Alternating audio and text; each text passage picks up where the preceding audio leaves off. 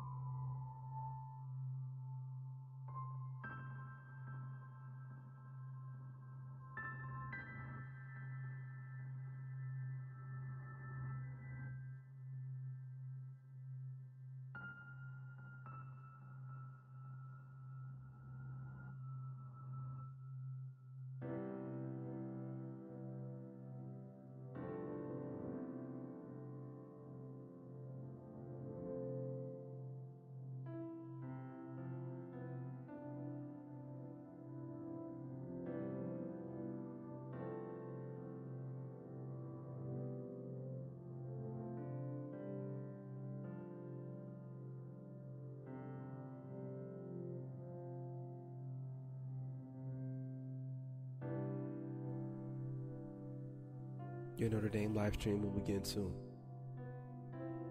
Thanks for watching.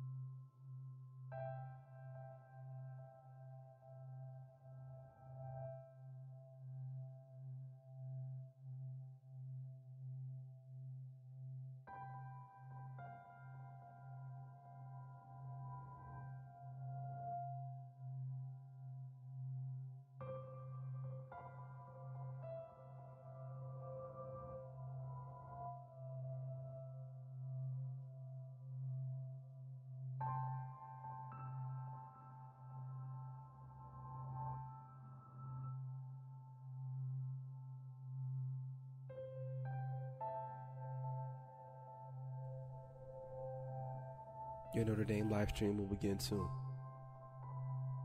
Thanks for watching.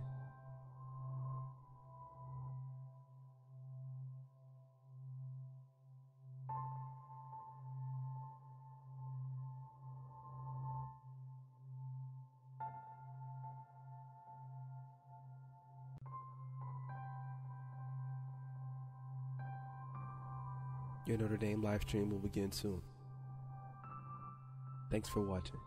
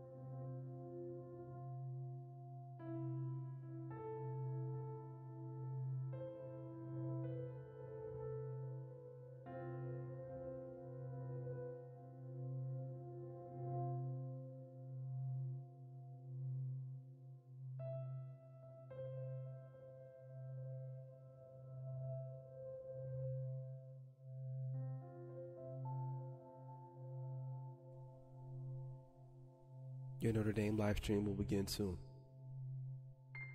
Thanks for watching.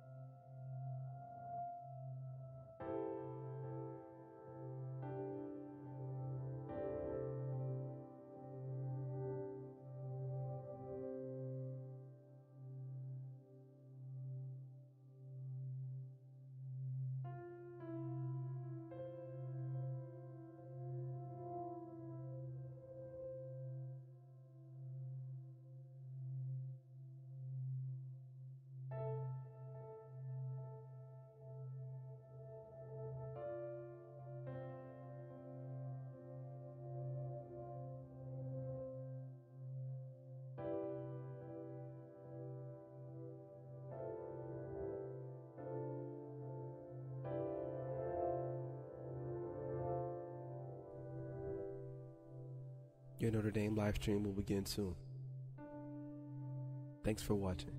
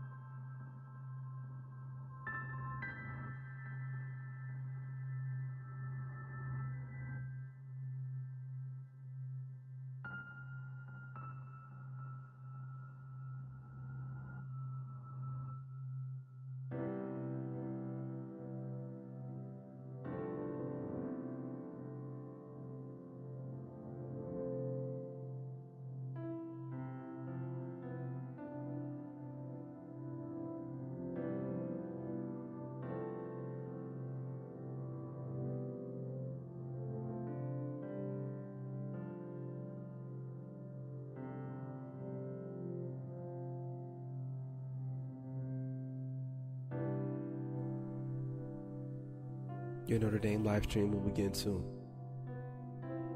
Thanks for watching.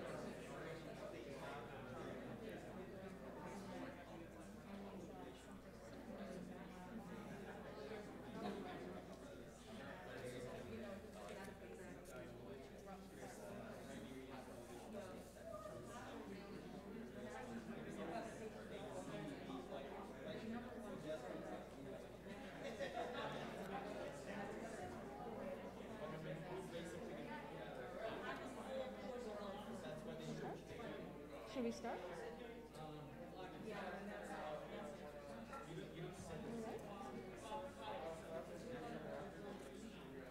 Hello, everyone. Welcome.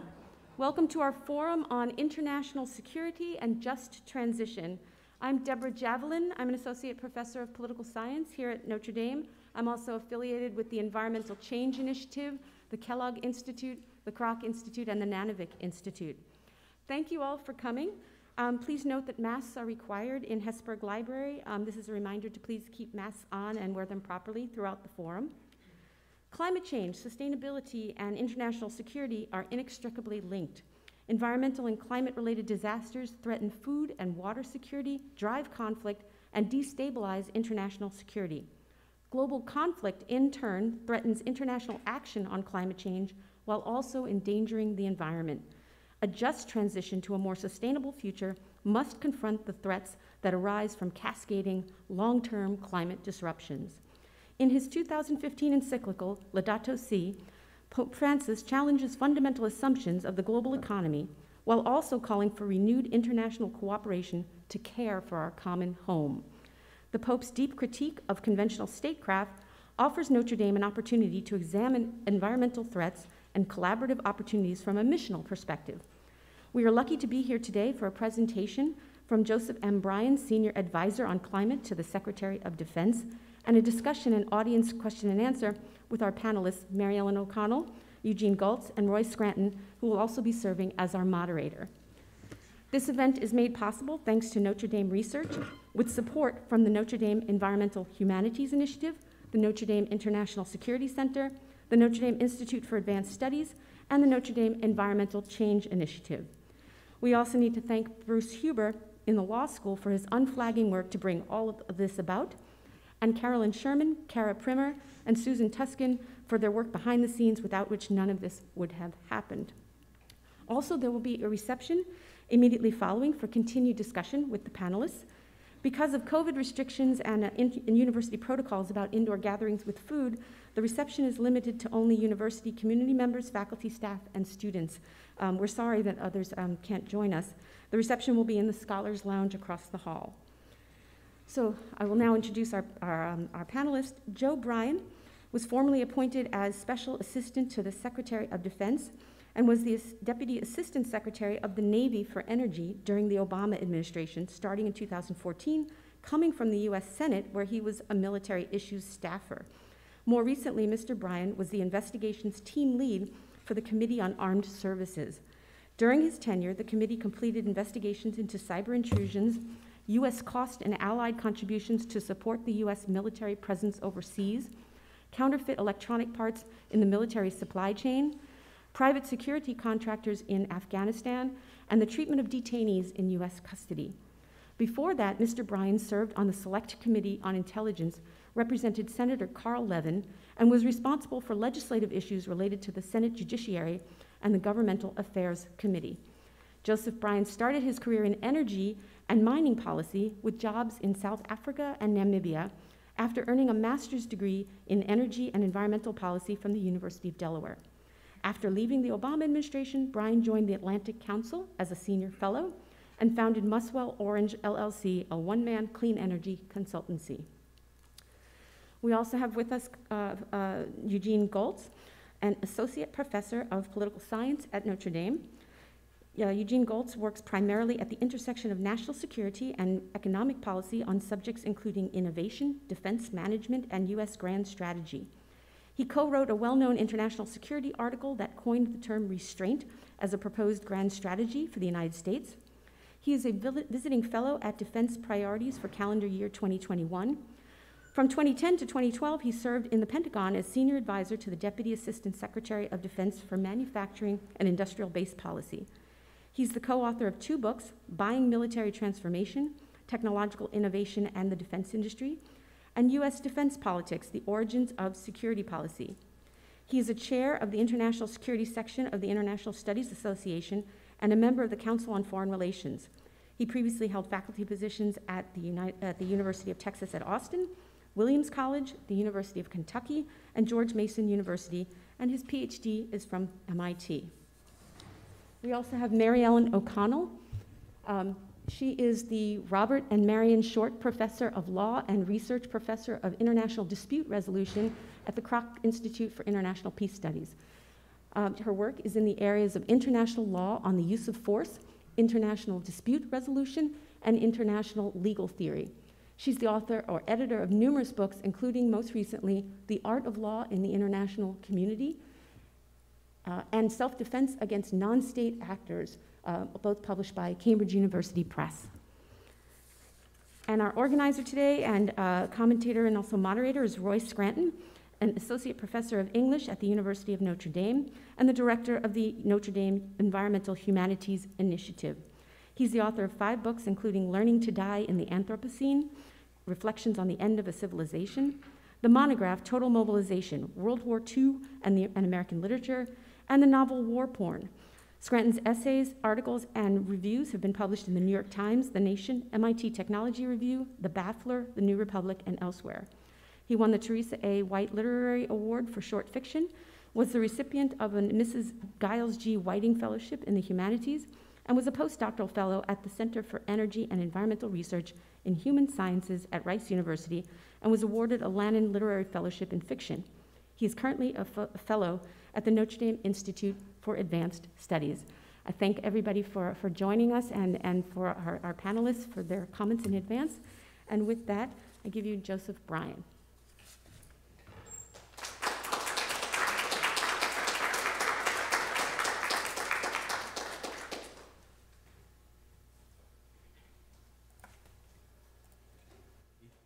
And my entire family, my parents and we 5 kids, vacationed at Notre Dame and stayed in Lewis Hall. I know my mom was probably thrilled with that choice, which I'm quite certain was not hers. We were religious about Fighting Irish football, but we always understood that Notre Dame was more than about football. Notre Dame stood for values. And this discussion and Notre Dame's leadership on the just transition to a sustainable future reflects those values. You know, I read a quote from Father Jenkins that the question is not whether to transition to a cleaner, more sustainable future, but how and how quickly. Under President Biden and Secretary Austin's leadership, the Department of Defense is working hard on the how. As to the how quickly, that answer could not be more clear. As the world confronts drought and unrelenting heat, more powerful hurricanes and typhoons, raging wildfires and devastating floods, the answer is right in front of us, as quickly as possible. Now, some have asked why the Secretary of Defense needs a climate advisor. What does climate change have to do with national security? Well, my answer is the same as Secretary Austin's. There is little about what the department does to defend the American people that is not affected by climate change. The evidence of that? Well, as one observer recently put it, you don't have to have a PhD, you don't need to be a climate scientist. You just need to be a person who looks out the window. That's the truth.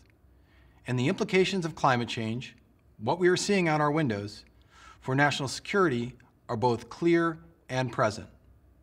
Just last week, the California Army National Guard activated hundreds to fight the Carter Fire and prevent its spread to South Lake Tahoe. And that Guard activation was only the latest on the West Coast. Hundreds of Guard and Reserve members were called on to respond to the Bootleg Fire in Oregon and the Dixie Fire in California earlier this summer. And there is undoubtedly, but unfortunately, more likely to come. General Dan Hokanson, the chief of the National Guard Bureau, described the challenge facing the Guard when it comes to wildfires. We used to talk about fire season, he said, but now it's really a fire year. And it's not just wildfires. Thousands of Guard personnel from 11 states helped respond to Hurricane Ida in Louisiana last week, bringing with them aircraft and boats and high water vehicles, generators and engineers. The Guard helped provide security for communities and opened food distribution centers to support people in need. We also saw the Guard activated in the Northeast as Ida devastated communities there as well. The implications of climate change for the Department of Defense and the military extend well beyond reacting to recent events on the ground. Look, the Arctic is warming at a rate twice as fast as the rest of the planet, altering the strategic environment. Already the region is seeing competition heat up with China and Russia over sea routes and mineral wealth. Secretary Austin visited Alaska in July, warning that climate could make the Arctic, quote, a theater for resource competition and even instability. At the same time, hotter temperatures and drought are devastating communities around the world, inducing mass migration, contributing to instability, and posing challenges for local governments. This spring, a panel of defense ministers from around the world assembled to discuss the challenge that climate change poses. They discussed how families faced with the loss of their communities and their livelihoods risk their lives in search of safety and security. But as Secretary Austin has noted, mass migration can leave them vulnerable to exploitation and radicalization, conditions that can undermine stability and threaten our own national security. The Iraqi Minister of Defense recently talked about how, in his country, drought conditions contribute to unrest. Put simply, he said, Iraq is very hot, and it's getting hotter. He said the climate crisis, quote, undermines our stability and poses an existential threat to national security. In a country where 60% of the population is below the age of 25, he said, climate-induced challenges are a recipe for unrest and dissatisfaction with the government that sometimes drives individuals into the arms of malign actors. He talked about how ISIS understands that vulnerability and has targeted water resources, including the Mosul Dam, in an effort to undermine the government. Across Africa, climate change threatens food insecurity, disease, and displacement. Some regions are likely to get drier and hotter. Others may get wetter. The United Nations has said that roughly 80% of the Sahel's farmland is degraded, and about 50 million people depend on livestock rearing for survival. That's 50 million people at risk from climate change. In 2020, flooding in Sudan submerged farmland the size of Djibouti, displacing 500,000 people. In Central America, drought in Honduras, El Salvador, and Guatemala is a contributing factor to migration north. A recent study from Duke University found that lower rainfall totals are associated with greater numbers of Honduran families apprehended at the U.S. southern border. And in the far reaches of the Pacific, rising sea levels and more frequent and intense storms put individuals, families, and whole communities at risk, while pushing the limits of our collective capacity to respond. For example, typhoons in Guam most commonly occur from June to December. But in February 2019, Typhoon Wutip forced our military to pause humanitarian exercises with our Australian and Japanese partners. The impacts of climate change on vulnerable people and fragile states are a fact, and the implications of that for security and stability cannot be ignored. For the Department of Defense, climate change is a mission generator, demanding attention and resources. Look, we rely on the military in times of crisis, whether that crisis is the result of conflict, demanding intervention, or a natural disaster requiring humanitarian relief.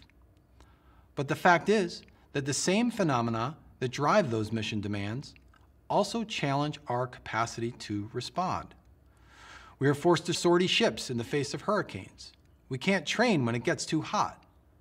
We evacuate installations in the face of wildfires. Just look at what's happening out west right now. There have been evacuations at Beale Air Force Base and Camp Pendleton Marine Corps Base in just the last couple of months, and the challenge is growing.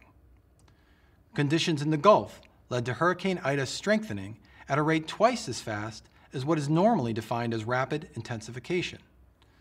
At 11 p.m. on Saturday, Ida had winds of 105 miles an hour. Just 12 hours later, that had increased to 150 miles an hour. While many bases on the Gulf Coast avoided a direct hit, nearby installations like Naval Air Station Pensacola are still contending with hundreds of millions of dollars in damage from Hurricane Sally just last fall. The truth is that we pay more every year to rebuild military installations damaged by climate change. $5 billion at Tyndall Air Force Base in Florida, $3 billion at Camp Lejeune in North Carolina, and $400 million at Nebraska's Offutt Air Force Base. Climate change is going to cost us in readiness and resources. The reality is that it already has. We need to make sure that we are prepared for those impacts, always with a focus on the mission. But as the Secretary has said many times, our mission objectives are actually well aligned with our climate goals. There is not, I repeat, there is not a competition between what's good for the climate and what's good for the military's mission. The Department's forthcoming Climate Adaptation Plan reflects that alignment, stating the clear objective to, quote, ensure the DoD can operate under changing climate conditions, preserving operational capability, and enhancing the natural and man-made systems essential to the Department's success. And the transition to a sustainable energy future is actually good for the mission. For example, our military bases house critical missions that need to stay up and running even if the electric grid goes down. And we have a threat environment, not just from climate change, but also cyber. Think about the Colonial Pipeline attack just a couple months ago that put the grid at risk. Well, one of the best ways to improve energy resilience is to use less energy in the first place, to invest in becoming more energy efficient. You can also strengthen resilience by taking advantage of clean energy technologies, like energy storage and distributed generation like solar panels. A great example of that is at Marine Corps Air Station Miramar outside San Diego. Over the past several years, Miramar has built a microgrid capable of powering critical missions even when the grid goes down. To get there, they leverage a range of assets, from landfill gas to solar. And last summer, during a heat wave, Miramar actually took 6 megawatts of power off the grid for several hours to help the local utility deal with exceptionally high demand and prevent rolling blackouts, preserving the grid for everyone. As the world grapples with how to deal with the challenge of climate change, the solutions we pioneer at the Department can help chart a path to more resilient communities. But we can't do it alone. As Secretary Austin has said, a shared global commitment on climate can help us create a safer, more resilient, secure, and sustainable future for everyone. Amidst the ever more present challenges of climate change, there are bright spots. The International Energy Agency issued its Renewable Energy Market Update for 2021 a few months ago. Renewables were the only energy source for which demand increased during the pandemic. When it comes to the electric grid, IEA predicts that renewables will account for 90% of new power capacity additions globally over the next 2 years. And that's not just because renewables are clean. It's because they are competitive. In the auto sector, the global market is going electric. Volvo will be all electric by 2030, GM by 2035, Ford in Europe by 2030, and Volkswagen will bring 70 new electric models to market by the end of the decade, and 50% of the cars they sell in US and Chinese markets will be electric by 2030. The world is changing, and the climate and clean energy challenge and opportunity raise issues we need to engage. And for the Department of Defense, it's clear that we need to take on this challenge, not simply because it matters to the climate, but because it matters to the mission. Secretary Austin has put it this way, quote, "We face all kinds of threats in our line of work," he said, "but few of them deserve to be called existential, and the climate crisis does. Climate change is making the world more unsafe, and we need to act. Act to change, to meet this moment." I began my talk with a quote from one Notre Dame president, and I'll close with another. "Universities, the font of most human knowledge and knowledgeable people," Father Ted Hesburgh once said, "will be at the heart of generating the people who, in turn, will generate the change. It will take a very special kind of university to direct change in such a way that humans do not destroy themselves and their world. It is this kind of institution," he said, "that Notre Dame aspires to be." Thank you for the opportunity to join you this afternoon, for leading this discussion on the transition to a sustainable future, and for being the institution of Father Hesburgh's aspirations. Thank you.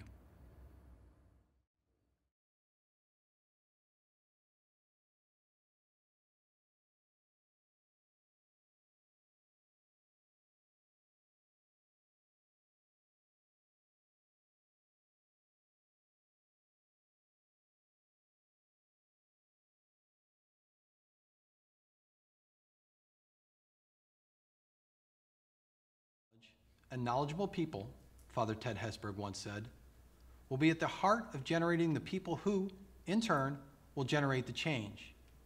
It will take a very special kind of university to direct change in such a way that humans do not destroy themselves and their world.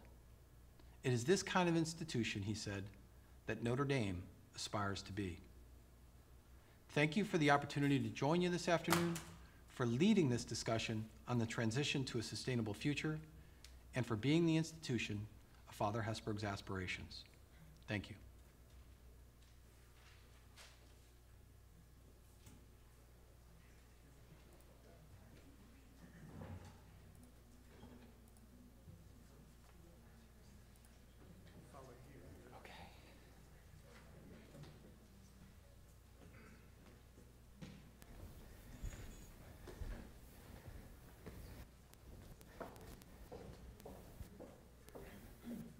You tell me where. Whichever, wherever, wherever you feel like it. All right. And then halfway through, we'll shift to the other side. Yeah. All right. Well, thank you all for coming, and thank you, Deborah, for the introductions, and thank you, Joe, out there watching, for being here with us in spirit. We didn't talk about who would go first. Would someone like to dive in? I also want to thank Mary O'Connell for joining us at the last minute. We had a swap out, and I really appreciate that. Why don't I go last, since I am a last-minute addition? Very. I'll see if there's something I can add to the people who've actually prepared their remarks. But I'm a law professor, so the opposite problem will probably happen. I don't have too much to say, but let's see. Okay. Well, shall I? Do you want to go, Eugene? Okay. Very well then. So I prepared some brief remarks. One of the challenges of history is that any particular moment we might take as the beginning of the story is at the same time the development and complication of a previous thread. I thought originally to begin my remarks by talking about my time as a soldier in Iraq. I thought it's personal, it's narrative, it's exciting, but I didn't feel like that would make sense to talk about my personal experience without also talking about the unlawful U.S. invasion of that sovereign country and how it was justified by a web of lies by the Vice President Cheney, Secretary of Defense Donald Rumsfeld, Secretary of State Colin Powell, and others in the Bush administration. That war and subsequent occupation eventually cost U.S. taxpayers between $2 and $3 trillion. It killed at least around 200,000 and maybe as many as 500,000 Iraqis, and profoundly destabilized the region, including sort of seeding the ground for and incubating, if you will, ISIS, which emerged a few years later as a major force, a new war, more deaths. And of course, you can't understand the war in Iraq, right, without talking about the American war in Afghanistan, which has just come, in the words of the New York Times' David Zucchino, to a tragic and chaotic end. After 2 decades of failure and corruption, more than 200,000 dead, and another $2 trillion wasted. And then you can't understand Iraq and Afghanistan without understanding decades of American intervention in the Middle East and Southwest Asia, including the more than $600 million funneled through the CIA to Afghan insurgents during the Soviet occupation there, that indirectly helped foster al-Qaeda and the Taliban, U.S. support for Saddam Hussein during the Iran-Iraq War, the overthrow of the democratically elected Iranian government in 1953, which all comes down in the end to the importance of oil in American post-war hegemony. All this is to say, I hope Joe Bryan might forgive me if I'm skeptical, even pessimistic, about not only the good intentions, but frankly the sheer ability of the United States government and military to handle the complex, cascading, interlocking series of challenges that global climate change and the planetary ecological crisis we face present. Statisticians at the University of Washington recently estimated there's a 95% chance the planet will exceed 2 degrees Celsius warming this century. In a separate paper on population growth and deforestation, 2 physicists wrote that based on current resource consumption rates and best estimates of technological rate growth, we have a very low probability, around less than 10% in the most optimistic estimates, to survive without facing a catastrophic collapse. Current and historical trajectories for carbon dioxide emissions match worst case scenarios projected by the IPCC, which predict global temperature increases of 4 degrees Celsius or more by the end of the century. Some models show us reaching 4 degrees Celsius warming by 2061. It's worth noting that it's impossible to know what life on a planet 4 degrees Celsius warmer would look like, but such an abrupt change would make adaptation difficult for numerous species, including, of course, Homo sapiens. And as the physicist the climatologist Joseph Romm writes, 4 degrees Celsius is not the worst case scenario. If we go beyond 4 degrees Celsius, we move into an unrecognizable world where we will need a different word entirely than adaptation. Such probabilities and global temperature measurements are fairly abstract representations of what will be experienced locally as a series of abrupt environmental disruptions, all occurring against a general background degradation in the conditions of human life, as Joe Bryan gestured toward. Ecologist Christopher Trissos and others write in a recent paper on abrupt ecological disruption, our results show that within 30 years, continued high emissions will drive a sudden shift across many ecological assemblages to climate conditions under which we have almost no knowledge of the ability of their constituent species to survive. The American Southwest, the Amazon Basin, and the Pacific Arctic ecosystems already show signs of profound and long-lasting transformation. In the words of one paper by leading ecologists and biologists, we face a, quote, ghastly future of mass extinction, declining health, and climate disruption upheavals, including looming massive migrations and resource conflicts this century. Now, although I think of myself as both an anti-militarist and an anti-interventionist, given my experience in Iraq, and have written at length about the calamitous American war in that country, I can't help but admit that even a reasonable anti-militarist position, anti-interventionist position, faces serious challenges when it comes to coping with the emergent turmoil of global climate change. Avoiding troublesome military entanglements in South Asia, Central America, and Africa could mean standing idly by while innocents suffer, states collapse, and zones of chaos spread. Repudiating the hubris of American exceptionalism could also mean negligently abjuring any special responsibility for the exceptional wealth and power the United States enjoys. Protecting our men and women in uniform and holding back our military power might be no more than a craven rationalization for refusing to use that power to help those in need. So what should American foreign policy look like in an age defined by cataclysmic ecological rupture? Do our vast national wealth and inherited responsibility for historical carbon emissions lay on us an obligation to the rest of the world? And would we be willing to sacrifice our own comfort to help those suffering from our profligacy and neglect? Would U.S. citizens be willing to reduce their own energy use and carbon emissions as Jimmy Carter entreated voters in July 1979, right before he was swept out of office in a landslide for Ronald Reagan? Or is the American way of life not up for negotiation, as George Bush told participants of the Earth Summit in Rio de Janeiro in 1992? And what about compelling other nations to reduce their emissions? Would we sacrifice American lives to force China or India or Russia to decarbonize? Numerous activists and commentators have called for a World War II-style national mobilization to fight climate change, and even compared the struggle against climate change to World War III. But the demand for World War II-scale mobilization to fight climate change faces numerous problems and would have enormous unforeseen consequences, perhaps even contradicting its original goals, as did in many ways America's total mobilization during World War II. Looking at the myriad ways that World War II changed America for better and for worse, including giving birth to the military-industrial complex, suggests that it's difficult to know in advance the ramifications of such a sweeping agenda. What's more, my personal experience in Iraq and the evidence of American failure in Iraq and Afghanistan suggests that any such mobilization would stand a good chance of becoming no more than a shambolic fiasco, just another boondoggle for war profiteers. Yet for all this, total mobilization may be our only hope. Ecological collapse is happening all around us. We may be nearing or have already crossed the line where it becomes unstoppable. Piecemeal, consensus-driven, incrementalist solutions are tantamount to global suicide. According to a 2018 summary paper from leading scientists on global climate trajectories, the changes needed to stabilize Earth's climate require, quote, a fundamental reorientation and restructuring of national and international institutions.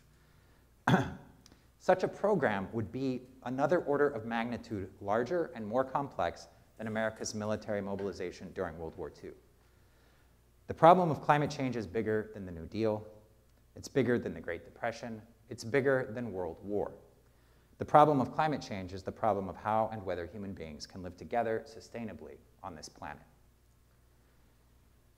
In the words of philosopher Peter Sloterdijk, it is characteristic of being human that human beings are presented with tasks that are too difficult for them without having the option of avoiding them because of their difficulty. All hell is breaking loose. Any faith we might sustain in the future must be based on a realistic assessment of our situation and a willingness to find practical solutions, even if they're dissatisfying, incomplete, or compromised. We either accept this predicament and try to find a way forward, adapting and salvaging what we can, or we doom ourselves to bickering fruitlessly about who gets which deck chair while the world breaks apart under crashing waves of violence and disaster. The 21st century will be defined by climate change. Who we are and how we are remembered will be defined by what we do about it. Eugene? All right.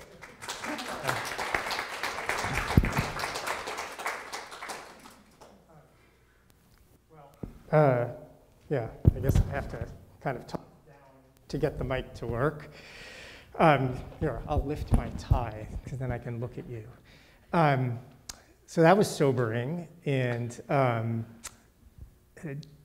big think scale, way beyond what I was anticipating talking about myself. So I'll try to approach that a little bit. So to me, the intersection of international security and climate change, or maybe I shouldn't say international, I should say US national security and climate change, is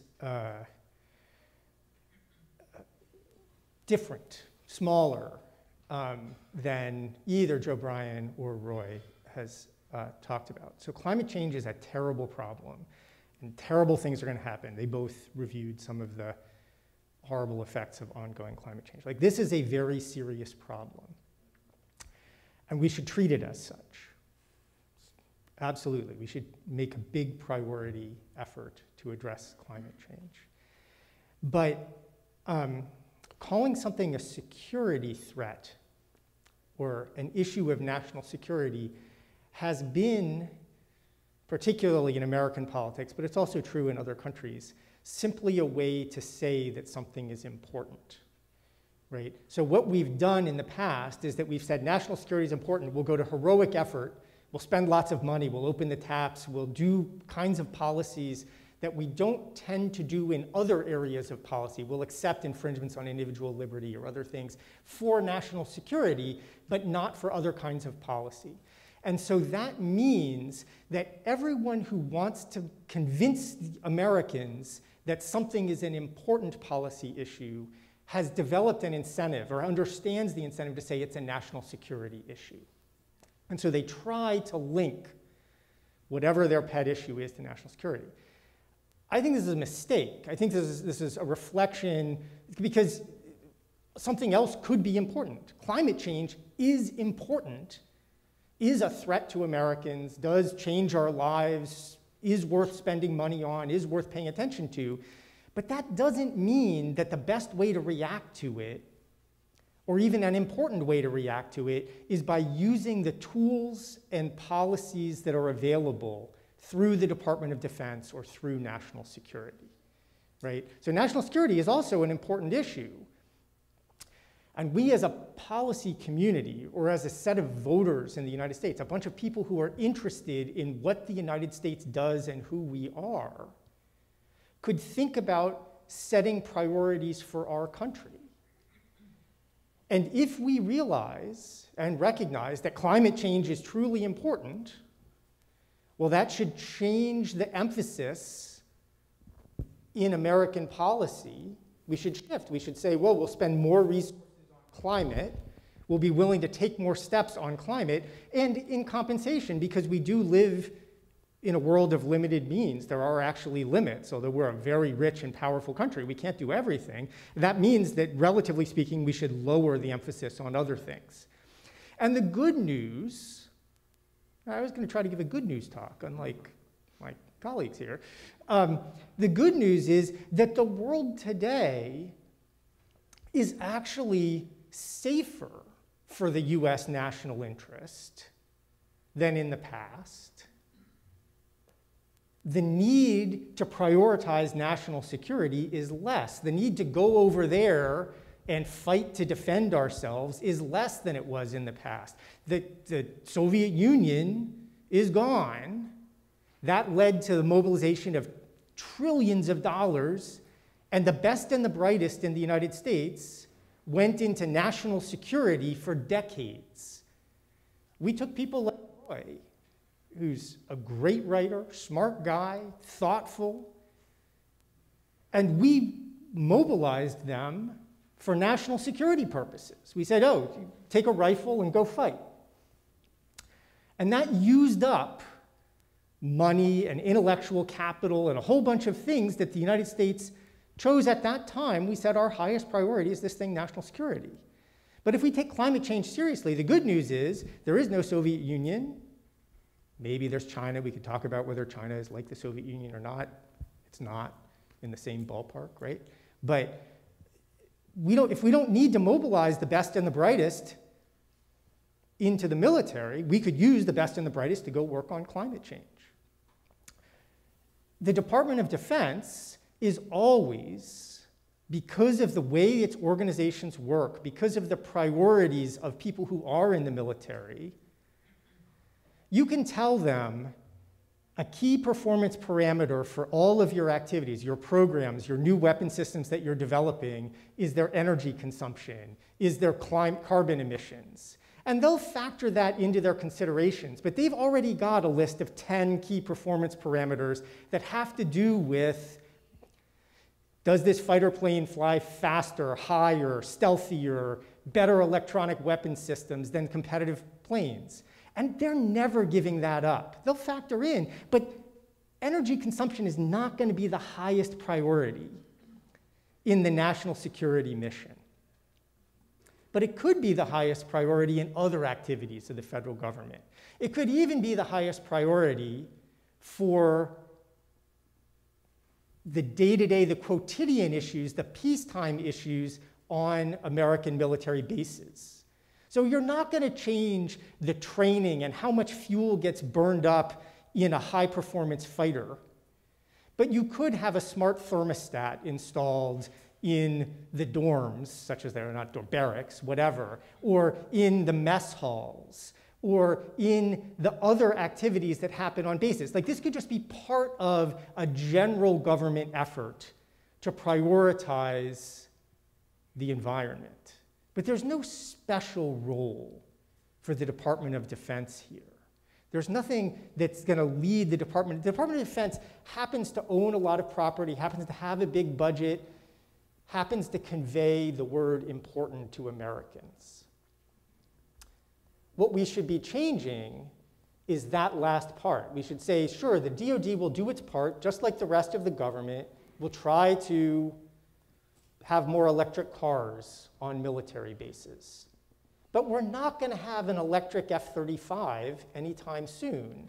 And sure, it turned out when I was in the Pentagon, one of the neat tricks we did was we used biofuel to fly the Blue Angels. We created the Great Green Fleet. So we ran a US carrier battle group on environmentally friendly fuels. You can do that. It was not efficient. It cost a boatload of money. It was a diversion from the primary mission of the Pentagon. It was a trick. That's not what we should be doing. We shouldn't be doing tricks. If we want to focus on climate change, sure, DoD will do its part, but it's not the lead. We just should have a government climate policy that is a practical government climate policy to address the scale of the issue. Thanks.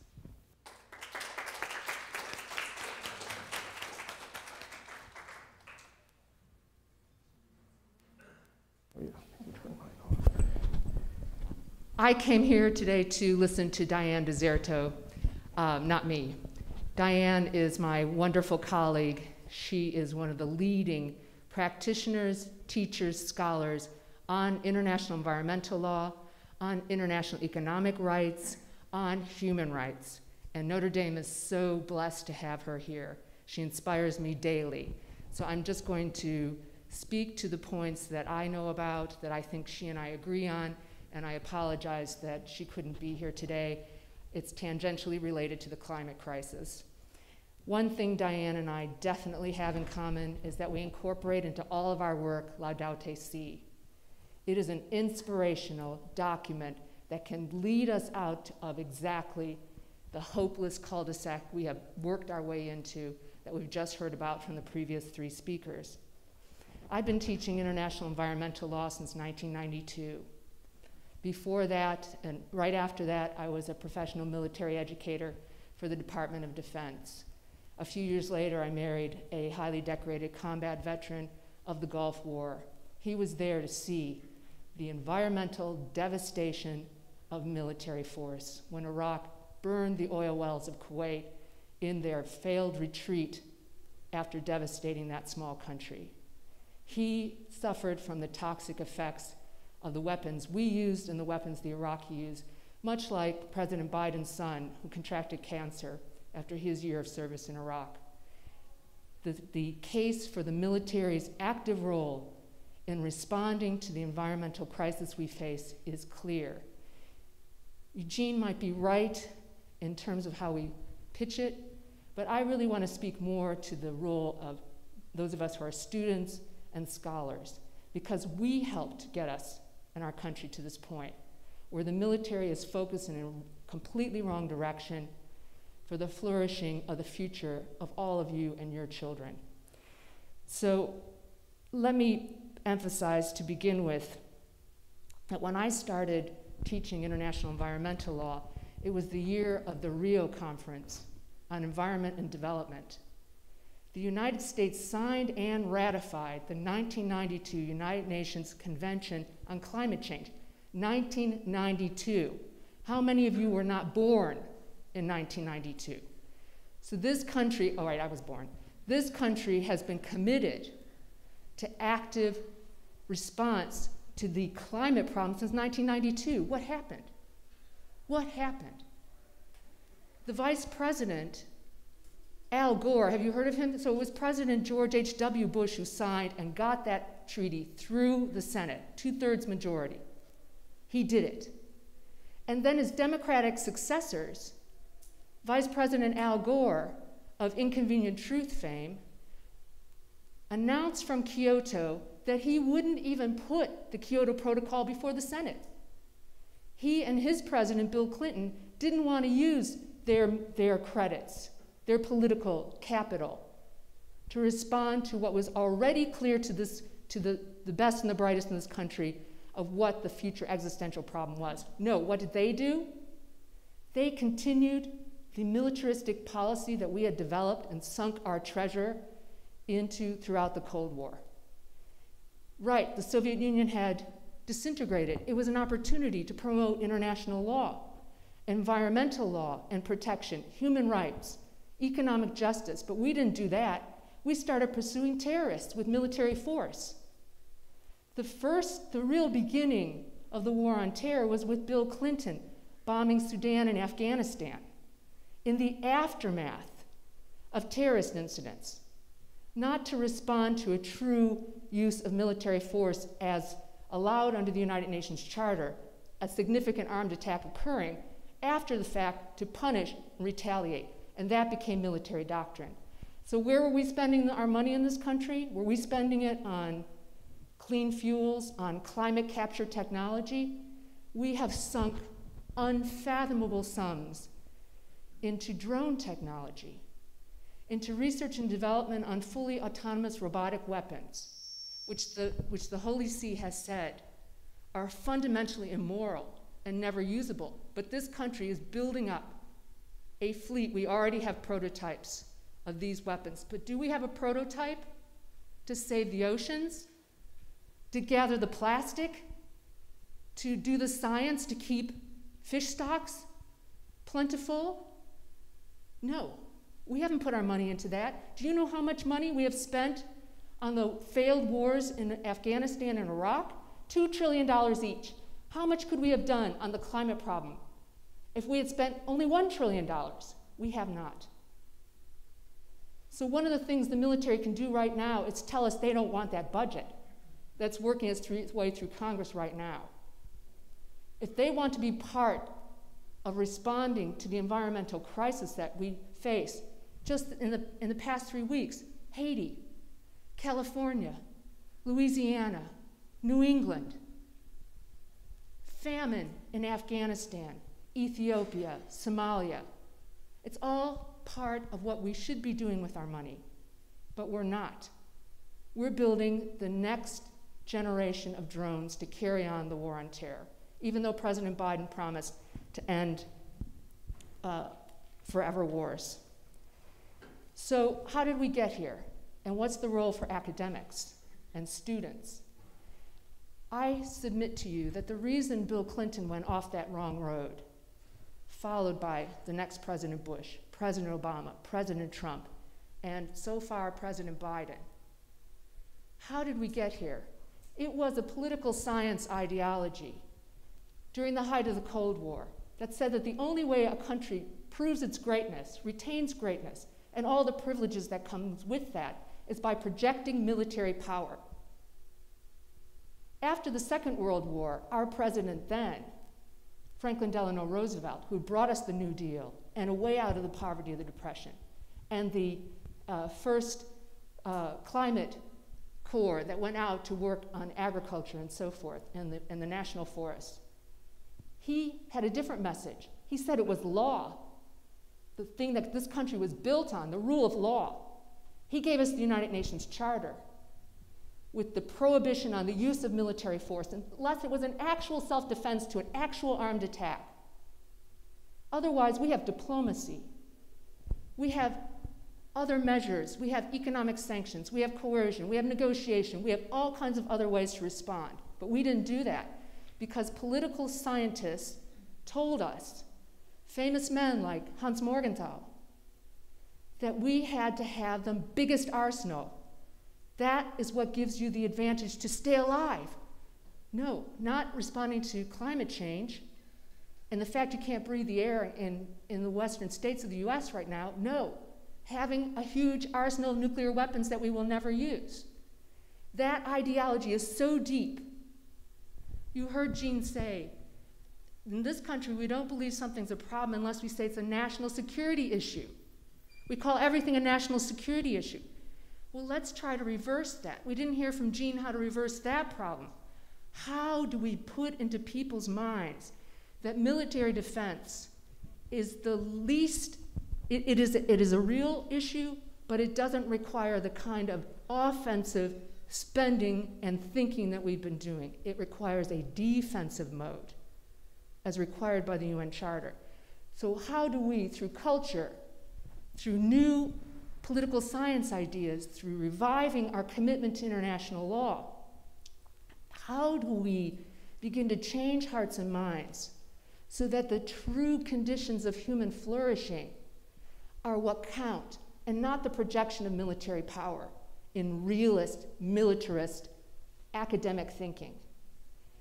Pope Francis has shown us a way in Laudato Si.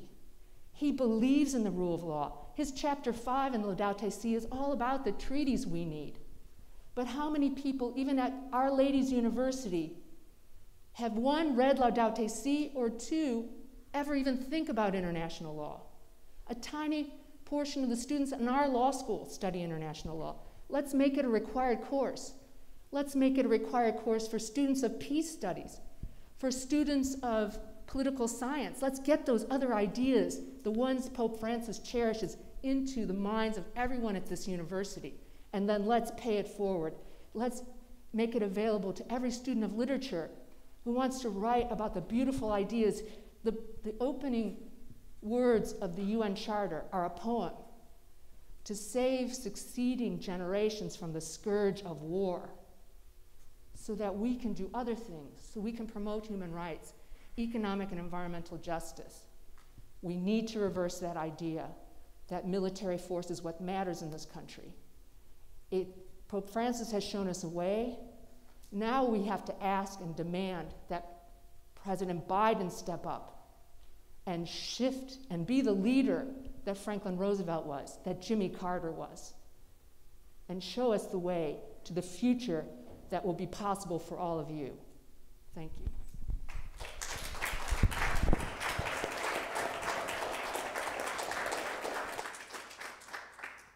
Well, I want to thank my esteemed panelists a great deal, and I think open it up to conversation, questions, comments from the audience. Yes, in the back. Megan. Megan Sullivan from the philosophy department. And thank you guys for listening to this conversation. I think one Oh, I will say there are mics up here. And since it's on Zoom, you probably should speak into the microphone. I can repeat the question you asked. I teach in here, so Okay. I can go this direction. Can you guys hear me up front? Con, can you hear me? Okay. Yeah, I can either repeat your question, or you can come up to a mic. No, you can just repeat it. Okay, great. All right, I'll make it short. Just one question that I think should be on the table for the panel and for this audience, thinking in particular about the national, like why the Department of Defense should be concerned with the climate crisis. As we approach the anniversary of September 11th and watch what's happening in Afghanistan right now, I think one thing that's much on my mind as a citizen is how tenuous legitimacy is in so many countries right now, and how much migration we're likely to expect in our lifetime. And you just watch people trying to get out of Afghanistan or making these heartbreaking decisions about whether to leave, and realizing it's not just unstable governments that are going to cause these problems going forward, but also the fact that they run out of resources, they run out of any kind of meaningful economic opportunities. The rest of our adult lives and our children's lives are going to be people moving from their homes. And Laudato Si is an encyclical about like what is home going to mean in the future that we're inheriting. That's definitely a defense issue. When you suddenly have mass migration and other states failing to be states that can provide in some kind of stable, continuous way for their people, that's 100% an issue of sovereignty, and one where we, pay the federal government and the Defense Department in particular to make sure we manage that. I think an interesting question, and one I don't have an answer to, but I think has to be part of the conversation here, is if we hold fixed this hypothesis, there's going to be a ton of migration like that. It's going to happen, or mass like death on the part of people that need to move from their homes.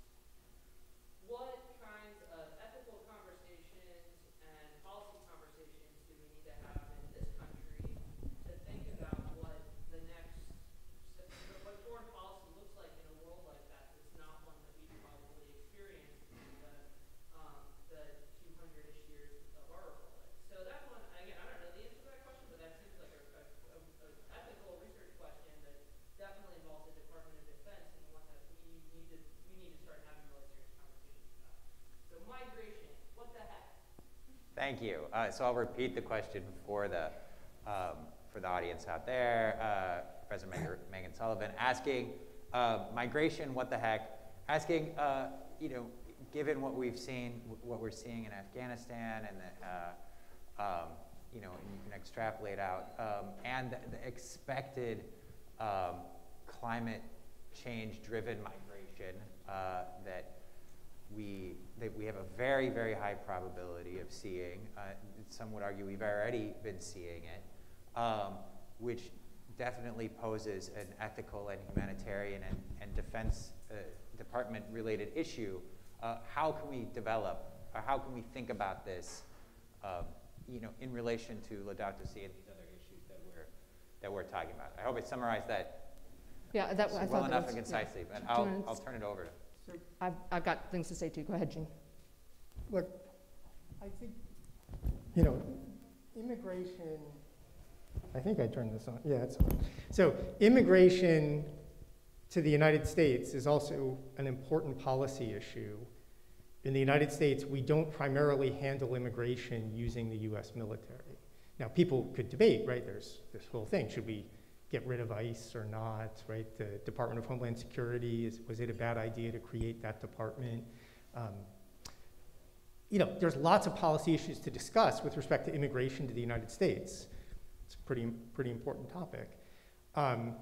But to us, it's a different kind of policy. Like, again, the policy tools, how many machine guns do you need to handle, how many tanks do you want, how many fighter aircraft, how many aircraft carriers or submarines? Like, these are the military questions. This is not a military issue for the United States. Now, there's another question overseas. What about migration overseas, right? The world is going to get worse in a lot of places, and there's predictions that there's going to be a lot of migration. No, you could ask yourself the fundamental question about the role of the US government in addressing those problems. Like, to whom is the US government responsible? Is it responsible to American citizens? Is it responsible to voters in the United States? Like, politicians certainly have an incentive to react to people who can vote, not to people in other countries who can't vote, right? So this might not be the best mechanism for addressing. It might be individual people's moral commitments, might be a better mechanism for addressing, rather than US government, and particularly US military action for addressing migration in other countries. If you think about migration, I'm not an international lawyer, I'll leave this to Mary Ellen, but the commitment to helping refugees or internally displaced persons who are treated quite differently legally, but morally might be the same, right? There's a commitment to help. You want to think about, is the military policy tool, or under what circumstances would the military policy tool be the right set of tools, the Department of Defense, to help refugees? Because it is not the core policy tool envisioned in international law by international humanitarian advocates, right? Like, the United States, if we want, could do things to address, in the words of the UN Framework Convention on Climate Change, our common but differentiated responsibility to reduce the amount of climate change in the world, or to help countries adapt to climate change. But that could be through our contributions of science, through our contributions of aid, through our contributions of acceptance of some refugees, or helping with resettling, a whole set of things that, again, this is not a national security issue. This might be a national identity issue. Who do we want to be as Americans? But that's a very different question from what you want the military to do. But, Jean, Megan, it is a national security issue for one reason. Our biggest tool through our own misdirection is our military. So, Megan, let's think about it in two time phases. There is the short-term emergency, when we have very few other well-trained, highly disciplined, easily movable organizations than our military. So we have to use them. Over time, we should be adapting that role for the military to something very different for this long-term problem you're talking about. But from day one in the shift, they're scrambling already because we've so suppressed our knowledge of international law. The military is having to handle large numbers of refugees at Ramstein Air Base in Germany, in Qatar at our huge air base there. As they come to the United States, they're going to, right here in Indiana, to a former National Guard base in central southern Indiana. We've got to use our military. But from day one, they should be learning the international legal rules on how to treat refugees and migrants, and stop treating them in the way that Donald Trump taught when he talked about people coming to this country to migrate as an invading force. That's how deeply we have militarized so much of our thinking. We do have the ability, because we have spent so much money on time, training, resources in our military, to stop that way of thinking right away. We're in a poverty of international legal resources because we have so suppressed that as anything we care about in the United States, except for some ersatz, surface references that actually have no depth. But but the institutions of international law still exist outside the US. There is the UN High Commissioner for Refugees. That office should be helping us. We should be funneling money, huge money, to that office for their guidance on quick retraining in this short-term emergency, and then building out a longer-term, more appropriate way that the United States helps with the very problem that we created. Remember, the UN High Commissioner for Refugees has been dealing with the refugee problem since 1948, well, from right after the Second World War, but the biggest refugee problem, which has remained since 48, 49, the Palestinian crisis. So there is a huge amount of knowledge there. We can do this right if we would finally shift and reprioritize international law in everything that we do. Thank you. I would say, I would formulate, I guess, this is, is this on? Yeah? Three questions that seem to, that speak to this, and I want to very much second Mary's point. How do we build a responsive force or government capacity for international disaster relief or supporting displaced persons, for acting in those moments of emergency, nationally and internationally? How do we transition from the military doing that job to a civilian government force doing that job? A Peace Corps. A Peace Corps or a climate force or something like that. The second question which emerges right out of that is, what is our obligation, right? And I believe we have one. I believe the privilege and wealth of the United States obligates us to a responsibility to the rest of the world, but what exactly is that responsibility and how do we fulfill that, I think, is a question, the ethical question that we need to be talking about. And then the final question as well that I think emerges is, what role does the military play in state failure and regional instability, right, internationally, as these things are driven by climate change, as agricultural collapse or drought drives civil war, drives migration, drives regional instability, as some argued we saw with the Syrian civil war, for instance. That's another key question, I think, that would need to emerge and be on the table. Bob. So I didn't come to this session to think about the Department of Defense or even the U.S. government's role. When I saw the topic, I'm thinking to myself, we're talking about the Pope's call for Laudato Si, our common home.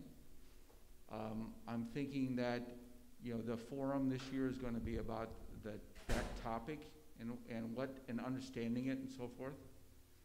And I was hoping to be illuminated about the international security issues that are going to come from the climate change and some of the issues that we're dealing with. All of you are knowledgeable about this. You haven't really focused on it. You've touched on it. I would like each of you to go through, if you would, and discuss for us, illuminate us, what you see as the challenges to international security, the kinds of things you've already mentioned about refugees and so forth, and how that's going to affect our security issues globally, not necessarily, you know, to the United States, not national security, but international security issues. If you just, each of you go through and make a comment about that, I'd appreciate it. I used to regularly, Bob, give a lecture called Water Wars. I started doing that in 1999, but nobody was interested after 2001. And yet, we have very good data that so many of the actual armed conflicts around the world are over, first and foremost, water.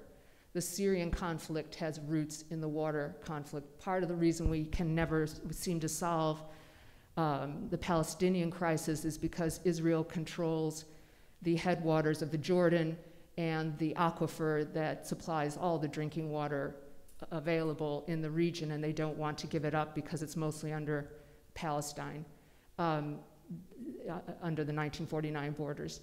The crisis in Somalia, the current crisis in Ethiopia, these have water problems related to them, this is going to go on. I mean, what do you do if your country's running out of water? That's a life and death. That's much more important than Japan's going to war because they didn't have enough oil. If you don't have enough water, your country's done. So we are going to see that kind of conflict. We're going to see less acute conflict, but truly disruptive to countries as they sell their land and their resources to China on the promise that China will build them a dam, or in other ways try to bring the technology that they need. That's what China is doing throughout the world, while the United States sits by and invents new ways of killing people more easily from a distance. So this is the future. The US, I think, has a definite international security and ethical role in trying to create a fair playing field where China is not exercising this kind of dominance. One of the ironies is that China is using legal tools of the contract of purchase, of the treaty of understanding, and expecting countries to obey that when they then take undue environmental risks with other countries and take undue profits for their elites. So this is a place, the United States invented the whole concept of a country under the rule of law. We were the main drafters of the UN Charter. We were the main drafters of so much of the environmental treaties. We played a big role in Paris. We need to get back on that and off this mono vision of the future built on this realist view of piling up more weapons. But those are just some of the acute conflicts that are already waging. We can, if we did more research through the Department of Defense, we could forecast where these future conflicts are going to come from, and then we could funnel that information to our State Department and be doing, and to the United Nations institutions to do much more to do conflict prevention. But we've lost so many of those arts. So look, I don't really know where Mary Ellen's animus against realism comes from. This is a political science debate. The Iraq War, the Afghanistan War, the Vietnam War. But stop. All the prominent realists, academic realists, opposed the Iraq War, opposed the Vietnam War. You cited Hans Morgenthau. Morgenthau's a famous Vietnam War critic. Like, I'm happy to answer your question And we can too, debate another time. Yeah, so. We'll do that over canapes. Look, I'll be really quick. I got very little to say about this, right? I got lots to say about debates about empirical political science, about international relations, about whether water wars are a thing or not. We could debate that as much as we want to debate, right? But look, the international security, the reason, I just don't think there's much to talk about international security and the just transition. The just transition and worrying about climate change is extremely important because it's important. It's the end of the Earth, potentially, not through violence, conflict, and coercion, but through making the Earth not habitable in a way that we recognize it as habitable. It's not about, like, if you think protecting our common home is important, making this a livable planet is important, that should be enough. I shouldn't have to also explain to you that as the world is less inhabitable, maybe some people will fight some wars. There are lots of reasons people fight wars. Maybe there'll be a few more, maybe there'll be a few less. Again, that's empirically debatable. But the main point is that climate change is a problem independent of whether it causes wars or not, right? And we should care about climate change because this is the Earth that we've got, and we're wrecking it through mechanisms that have to do with driving our cars every day, or consuming too much, food, or all kinds of other things that have nothing to do with international security. Like, I don't think there is an important argument about international security and climate change. That's the point. Yeah, and so I'm glad you brought up empirical issue. You know, the nearest historical example we can find of significant global climate change driving politics and having an effect on human international politics is the little ice age of the 17th century, which was a period of immense political destabilization, profoundly devastating wars all across the world. And that was about a degree of cooling. Locally, it depends regionally how exactly the cooling happened. And a lot of this stuff is somewhat difficult to determine. There's a lot of texture to it. But there's no doubt that there are records, for instance, in parts of Eastern and Central Europe that saw a population decrease of 50% in that period, or 30% other places in China, Europe, and massive warfare and devastation driven by agricultural failure, right? And this is, along with water scarcity, and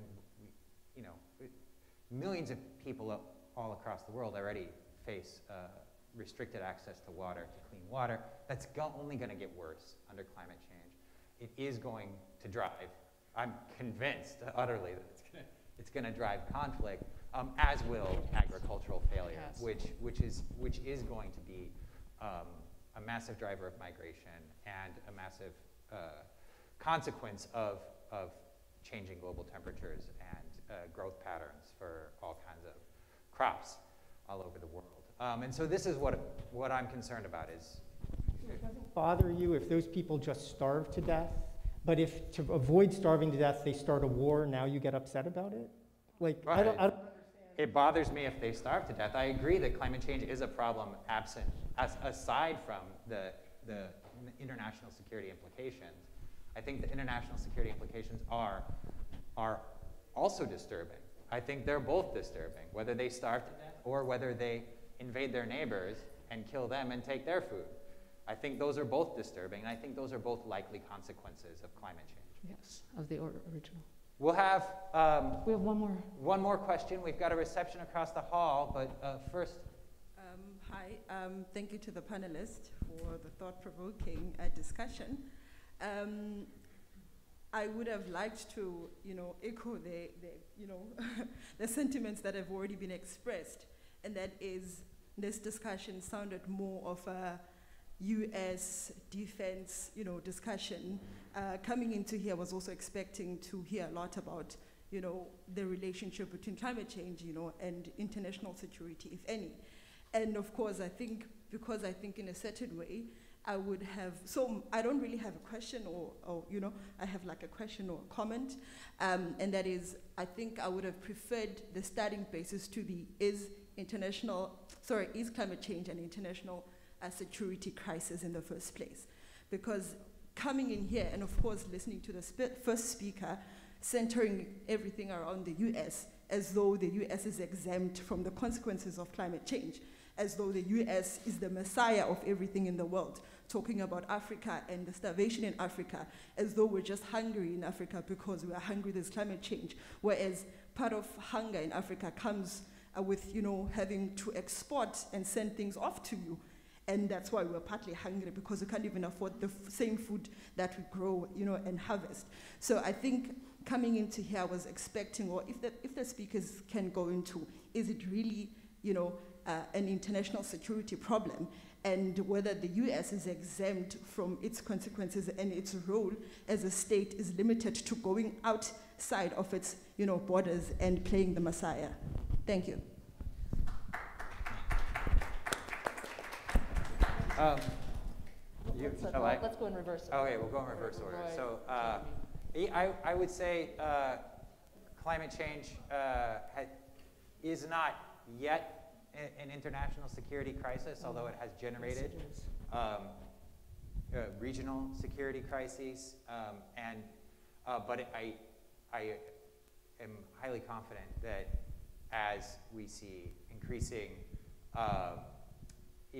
water scarcity, increasing agricultural failure, and increasing sea level rise, displacement people in coastal cities, and increasing migration, climate-driven migration over the course of the century, it is going to be an international security crisis because when you have these kinds of mass migrations, it creates, it drives destabilization, state failure, and security issues all over the world. So, yeah, I do think it is, and this is the question. I don't,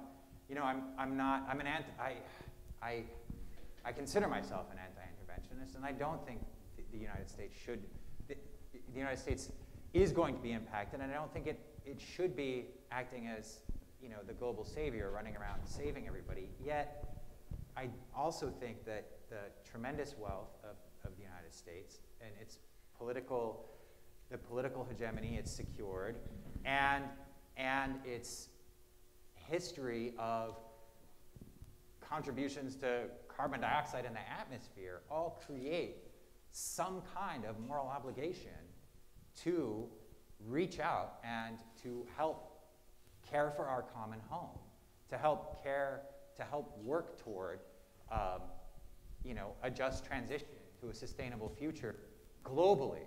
And if sometimes, that means assisting in peacekeeping, or sometimes that means, working to deliver grain, I think that's all part of a piece, all part of the same obligation. Eugene? I mean, so you know the answer. I think the answer is no. This doesn't have anything to do with international security. It's just important. And I don't want to go into those kinds of debates, but the US as the Messiah question, I would say something about, which is people all around the world, people in African countries, people in Latin America, whatever, they didn't elect the US leaders. They have no voice in US policy, right? They're not crying out for the US to come to their countries and fix their problems, or to fix their problems with the US military in particular, right, as an international security issue. But they're giving agency to people around the world, maybe offering them help, saying, look, we're investing in technology to address these problems. We're, going to be willing to give you funding. We're going to be willing to give you aid to have a better electric grid or whatever it might be. Those all seem reasonable. But no one made the United States, the government, made the US government, the global solution to the just transition or to the climate problem. It wouldn't be a just transition, actually, if the United States went around the world and imposed our vision of the transition on other countries. If we say, we're sick of you, Bolsonaro, burning down the rainforest in Brazil, so we're going to come conquer Brazil and stop it, that might be good for climate policy if it worked, but it is not just, right? It's up to the people of Brazil to decide whether they want to burn down the rainforest. And I think we should help them realize that that's a bad idea. And that would be, the US doesn't, the US has moral obligations. People of the United States have certain obligations in the world, I believe. I hope they will believe it too. But that doesn't make, if you want to think about the policy response to that, what can we do? Well, we can vote. And we can vote for US leadership, but we can't vote for leadership of Brazil, and Brazilians can't vote for leadership of the United States. We have to recognize the set of tools that we have, and what we do as an individual, and what we do as a government. Thanks. This is the reason why Diane Deserto should be sitting here and not me. She is from the Philippines. She brings that international perspective. So I apologize again. I'm an American. And I have felt very deeply my entire life, even though most of my education and many years were spent outside this country, including in Africa. But my sense of obligation and duty is to teach from the American perspective how much we need to change in this country and be a partner around the world for change. Laudato Si is where I start, and I did emphasize that in my remarks. The Pope speaks so eloquently of care for our common home, of looking at our common bond of law, the thing we've crafted together, the international rule of law. It's the only thing we have in common. It's above religion, in terms of commonality. It's above language. It's above borders. It is the thing we all have, and it is the unique tool that can bring us to a better place on every challenge internationally you can speak to. That said, I think that very understanding, which is so beautifully, Pope Francis used the term beauty 23 times in Laudato Si, and he understands the beauty of law. He understands what St. Thomas Aquinas referred to as tranquility and order. And that's what he speaks to, and and the United States has both a positive duty and a negative duty, a negatively based duty, to step up and to play a leading role with our partners, to become one of many. And that is because, for simple reasons of legal liability, Americans contribute per capita more greenhouse gases than any other country in the world, and we've been doing it for a long time. We've also had the knowledge.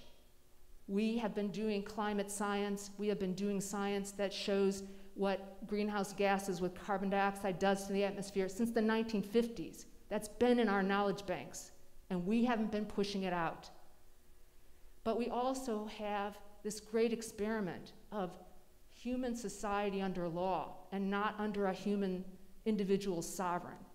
We're losing that around the world as oppressive individuals take over, because the United States has been so distracted with this mono vision of what is national security, written narrowly, and we see it in these, it's only in these narrow, violent uses of force like terrorism. My wonderful friend and colleague, John Mueller, the political scientist at Ohio State, has written a new book called The Stupidity of War. Because that is not the existential threat. That is not the real threat. Neither terrorism, nor the migrant invasion, nor any of these things that we've been characterizing as national security threats. It is this other thing.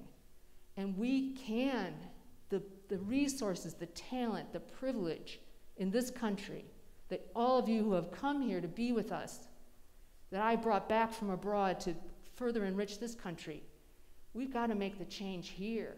We can follow Pope Francis for the road, but I want to challenge all of you, and I wish all of you who have ideas on this to write to me, because as I mentioned at the start, I've been doing this a long time, but I can't even convince my friend Jean here that we have to think about security in very different terms, in nonviolent terms, in defensive terms, and in creative ways to securing truly what that word means: environmental, human security. How can we get the Pope's thinking first and foremost, and not these mantras of war, not these mantras of, as our friend John Mearsheimer would say, we just need a little war with China. That's the kind of thinking that an eminent University of Chicago realist speaks to. Okay. Uh-oh, I'm sorry, that's my fault. I should have opened that door. John would not say, let's have a war. Well, I would love to keep the conversation going. Clearly, we have much more to talk about, but we need to go across the hall and do it over wine and little treats. For those of you in the Notre Dame community, please join us across the hall for the reception and continue the conversation. For those of you not in the Notre Dame community, again, we're sorry that we can't have you participate in that part, but thank you for coming. I want to thank my esteemed panelists for their incredible contributions, especially Mary Ellen O'Connell for stepping in at the last minute with, this incredible, thank you. But also Eugene, thank you so much. And also Joe Bryan, thank you for being with us in spirit and for helping set the stage, right, for the Notre Dame Forum for the year, right, Just Transition to a Sustainable Future, which I hope we'll all continue talking about and working toward throughout the coming academic year. And also a special thanks to Deborah Javelin from Political Science, who introduced and also set the stage for us up here. So thank her and everyone else who made this happen. And thank you all for your great questions and for coming to be with us for this discussion here today. Thank you. Yeah.